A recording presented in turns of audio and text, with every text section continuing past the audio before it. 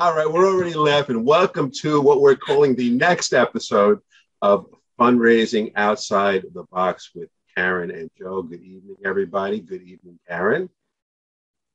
Hey, everybody. It's Karen Waldall coming to you from Decatur, Alabama. We have with us a special guest tonight, Jennifer Canavan. She is a Making Strides volunteer and raises a heck of a lot of money. We're going to give her the floor and let her talk a little bit about her fundraising. But why don't you introduce yourself, first of all, Jennifer, and let us know how you got involved in Strides. Sure. Jennifer Canavan from Brooklyn, New York. I walk in Staten Island, Making Strides from Brooklyn. Brooklyn, 2-1 tonight. I think Alabama loses, period, anyway, so I don't think it matters. I actually started walking with Breast Cancer Walks in 2013 for Avon, which is the Avon 39. It was a 2-day, 39-mile walk. And actually started as more of a physical challenge to see if I could do it, because I had had a total hip replacement the year before. So it was almost like can I do it? Let's see what happens. And the challenge was you had to raise $1,500 to participate. And I raised $2,600 and was ecstatic. And 4 years later, in 2017, I started walking for Making Strides and was up to $9,000.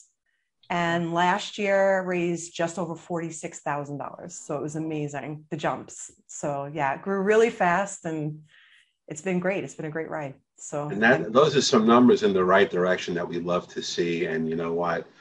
Clearly you have the fundraising bug. I follow you on social media, Jennifer, and you are a machine. So I mean, when we were talking about who our next guest would be, not only we were excited that you were coming from the Strides world, and I'm wearing my pink in honor of you. Karen is still wearing, her stubborn purple or whatever you got there. Oh, she got the pink cup. I do have my Making Strides cup. Yeah, she didn't get the memo that I didn't send, but I'm so excited again to bring the Strides world together with Relay, because again the common denominator here is fundraising, and again you are doing an incredible job, especially putting those numbers through the roof like that. Thank you. Yeah, it's been good.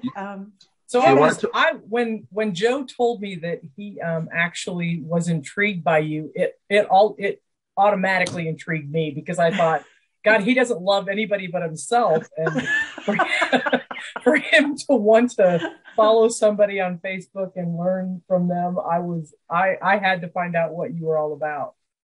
So I, following Joe's lead, I followed you and started watching your fundraising.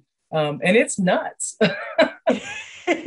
I mean, we all think Joe is nuts, but, and we're right, but I've done some crazy things. It's like, sometimes when I watch it, it's like watching a fundraising game show. Is that the best way to it is to describe like it? A game show. Yeah. We have people who put their money in, their donations in, and we spin a wheel and we pick winners, and yeah, it's like a game show. So tell everybody, because not everybody knows exactly, how you do what you do.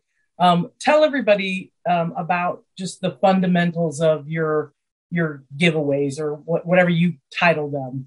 Okay. So it actually took off when COVID started, because I couldn't have an in-person event. So I would do the annual card party or basket auction, whatever you would call it, go around to local businesses, big companies, get donations. The last year we had about 200 people, raised about $12,000 at the one event, which was great. Next year, COVID hit, everything got canceled. And I'm saying, I have to do something, right? If you want to raise the funds, you want to get the funds where they have to go, I have to do something. So I started one or two little things on Facebook where people had donated things proactively for the next year for the fundraiser. And I said, you know what? We'll put it up with a limited number of spots, 20 spots, $5 a person. Everybody donates right into the page, fills it up. Okay, great. So I get this wheel, download the wheel spins with everybody's name. Somebody comes out a winner. And I mean, it's like being at a card party without being at the card party. And the odds of winning are better for the people because you don't have 50 tickets in a basket, and it's people really, really grabbed onto it during COVID. So it was a great experience to kind of grow that and start that there. Right, and then I see that depending on what the prize is or what the donation is, you change the number of participants and the buy-in, And the so to number of speak. spots. Yeah. So higher value prizes are going to be a little more a spot, maybe $10, 20 spots, depending on the value of the prize, what you're looking to raise for it. If you set the price point too high, people kind of shy away and look at it like, nah, it's not worth it. The lower amount of spots you can do, the better, because people feel like they have better odds. So if I could do 10 spots versus 20, then it's only 10 people. Their odds are 1 in 10. They feel like it's better. They're more likely to buy, and they're more likely to buy more than one because they feel like their odds are better. So yeah, definitely fluctuating in price and in spots. How often do you, like, I've been watching you and it's like, it seems like every day you've got one or two of these going on. Yeah.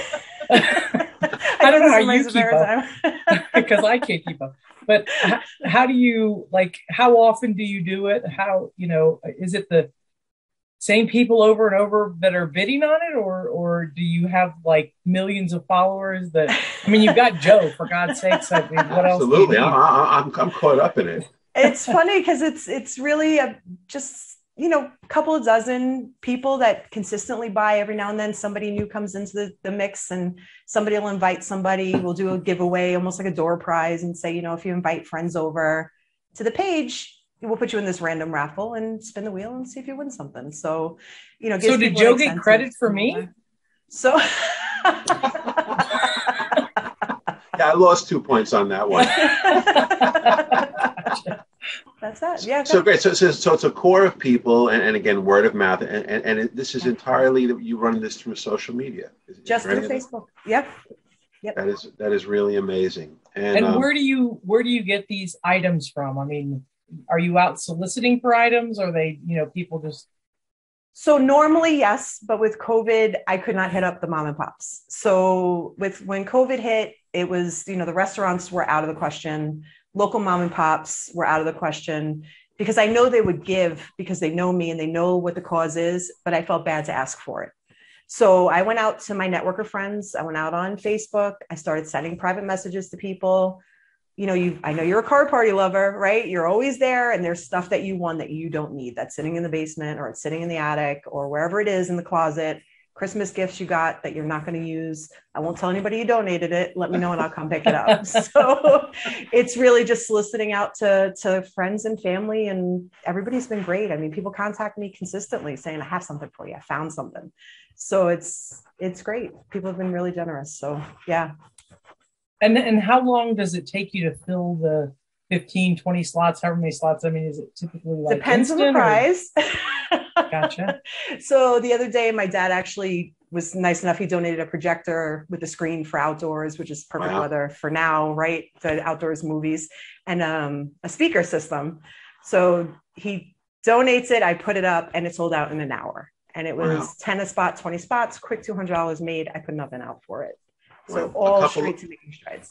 A couple of weeks ago, she put up a jar of peanut butter, and I bought all 50 spots in 2 minutes. And I'm a nut for peanut butter. But yeah, every now and then you have something that doesn't move. We'll put up stuff, get stuff together and put up a basket, and people look at it and be like, nah, not really, 2 or 3 spots. So what do you do in that situation? What do you do? I give it a week or so and I say, you know what? I didn't put any money out for it. There's still money coming into Making Strides. So I let people know, last chance. Every now and then somebody will buy 1 or 2 spots, just because it's a last chance on it. And I spin it with who's on the wheel. Gotcha. So that's great. I could see people who want to get the thing done pushing it to their friends and say, hey, take the last 2 spots so we can take them, get it done. Yeah, that's exactly. Great. Exactly. That's great. So you get your donors working for you on that. Yep.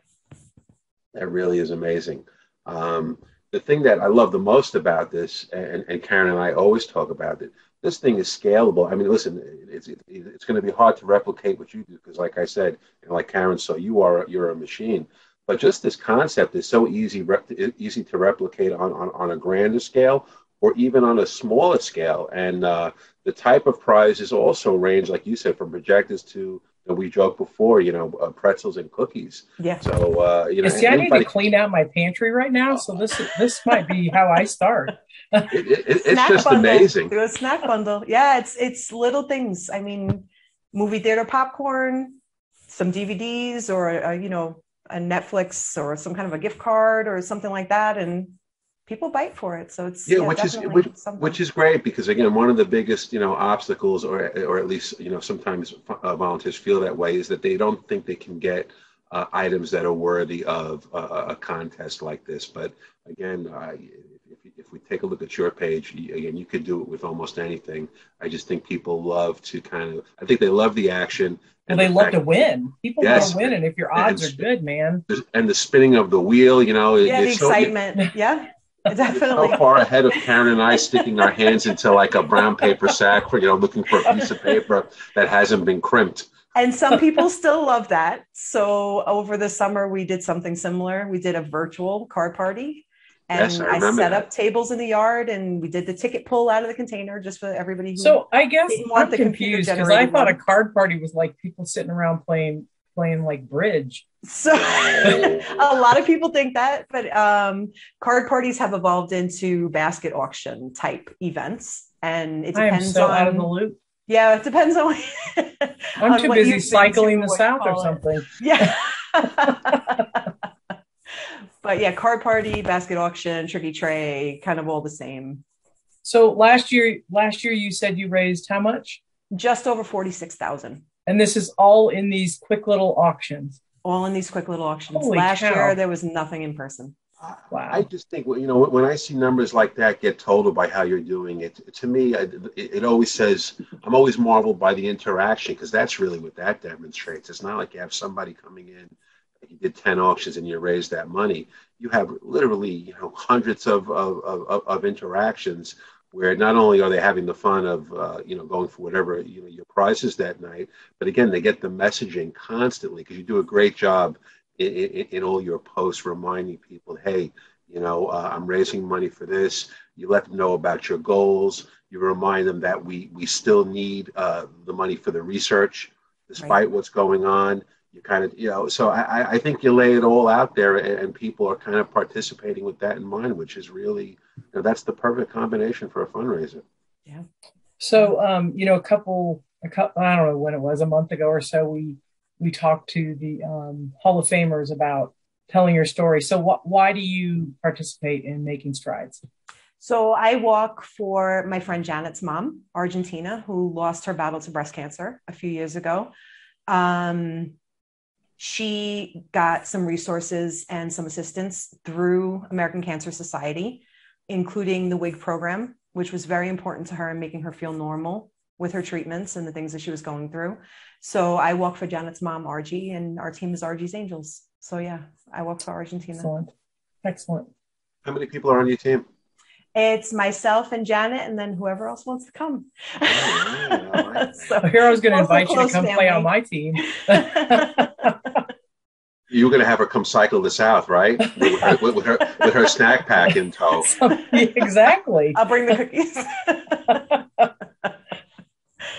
So here's my big question. When we'll say when things get back to quote unquote normal, are you going to change your fundraising philosophy? I'm always looking to adapt, because I don't want things to get stale. I do several small kind of out of the box things during the year. So I do a change for the cure, where I pick up change from people and fill up a vase. And when the vase is filled, I roll it and everybody gets to guess how much is in there. And somebody wins a small prize that somebody donated, like a gift card or something. So be good. The last batch of that was $266. So it was, little things like that add up. So, you start small and you grow big. It really happens. Awesome. But I can't wait for in-person events, because some people really, really love being the captive audience in in-person events. So, but people do get addicted online. It is a fun thing. We're all captive to some extent, and I think this the way you do it really gives people a chance to stay involved and to be interactive. Yeah, and it's great for people who are out of state that can't come to the events, right? So people who can't travel into your in-person, if you got them online, there's still another way to help out and support and donate that money in. So yeah. How do you handle the fulfillment because I know that's probably a question a lot of people are going to have. How do you handle the fulfillment of for the prize winner? So I disclose for the prizes that I have in my possession that they're local pickup in Brooklyn. So people come to me to pick them up, or I meet them somewhere if they're somewhere local. If it's something that can be shipped, I'll say that on the post, but I'm very careful to say whether it's a local pickup or I can ship it to you direct, because that kind of influences whether they'll want to buy or not. Right. I mean, she made me pay the toll on a jar of peanut butter, but like I said, it was worth it. I would go. But you bought 5 of them, so it was worth the trip. That's really great. So again, for those of our volunteers out there that surf Facebook, what's the name of your Facebook page where you do this damage? It's Making Strides Virtual Fundraiser Jen's Walk, so that you can kind of find. So at this point, I'm guessing it's flashing up in front of us. right. Through the miracle of our of Lindsay Pugh, that will get edited back in. Well, that's really fantastic. Very exciting. So happy to have you here tonight, Jennifer. Thank you. Happy to be here. Absolutely. And here we are, just days away from October, which is the big Making Strides month. So that's I've got to go dig out my pink T-shirt. I was not prepared for this, so I apologize. We're gonna give you a break, but yes, it is Strides Month, and a great time to mention the Fund the Break. I mean, that's challenge. Right. It is. We are in October right now. I forgot. Right. This will be airing just as October. We just passed October 1st, so this will be airing just at the start of October, and just at the beginning of the Fund the Breakthrough Challenge, which is taking place October the 5th, which was 2 days ago. Right. Even though it's next week, it's 2 days ago by the time this airs. We're going to confuse people. For 7 days, we're going to raise $5 million in 9 days. So, I mean, our numbers are all over the place. But at this point, we've probably already raised the $5 million. We're just, icing on the cake. So, and I think if we've confused you enough at this point, probably something else will be flashing across the screen. So those of you that really want to know what's going on, or there's going to be a bunch of bleeps. Either way. I do remember that during these 9 days, twice the rewards on all your fundraising. So you can get all those great things and do it a little faster. Do you ever recycle rewards, Jennifer, when you're doing your prizes? All the time. I know. I go to my friends' card parties and win things to raffle off in mine. Sweet. So yeah. Right. That's what Karen and I do too. We take those things and we turn them over and over again, and everybody always gets excited. But I don't know, Karen. Absolutely. What do you think? A lot of people are actually afraid to take advantage of those incentives because they think, oh, it's money against the the organization. It takes away from your fundraising, but they have proved time and time again that money actually comes back several times over. So, take advantage of it. Of those incentives. Earn them, claim them, and then use them. Absolutely. Well, listen, this has been great. Jennifer, thank you so much. Again, so excited about your fundraiser. You're going to get like 5 million new followers because everybody watching here today is going to come join your Facebook page. That'd be great. We'll blow my goal out of the water. I'm ready. And with 5 million new followers come 8 million new questions. So that is happy to help if I can. But when they're asking, that means they're excited about it. So again, I think once people check it out a little bit more, they're going to see that you do a great job, just year after year. And we're excited to have you here tonight. Thank you so much. Thank you. And keep it up. Thank you. Yeah, awesome job. Can't wait to hear what your total is this year after this year. So fingers crossed. Yeah. And then always our last call to action. If you folks out there in whatever land you're in have some fundraising ideas that you want to share, let Karen and I know about it. And if we're mildly interested, we'll probably put you on our show. Or if they're pressuring us to do another one and we just have nothing else, we may pick you also. You never know. There are just so many ways you can make it onto this thing. But anyway, great job. Thank you, Karen. Thank you, Jennifer. Thank you, everybody. Jennifer, for joining Get out us. there. Power of Pink for October. Earn those rewards. Let's raise that money. All that money is going to be going to research during the challenge. The research, the need for it doesn't stop. And everything that everyone does, is an important part of it. So good night, everyone. Thanks again. Good night.